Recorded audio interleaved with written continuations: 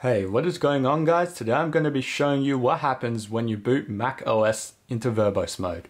So I'm just going to start the Mac up.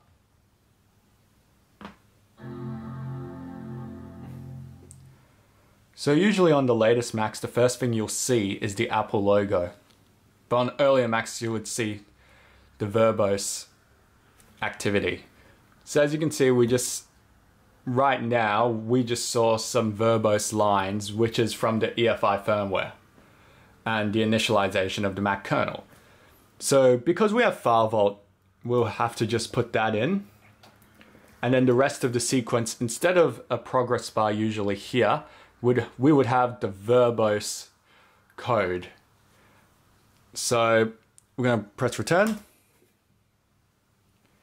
We just have a bit more EFI, and now it's entered the root system. So we see the kernel in action. So it's just loading all the drivers up, it seems. And there's a lot you have to take in at once as well.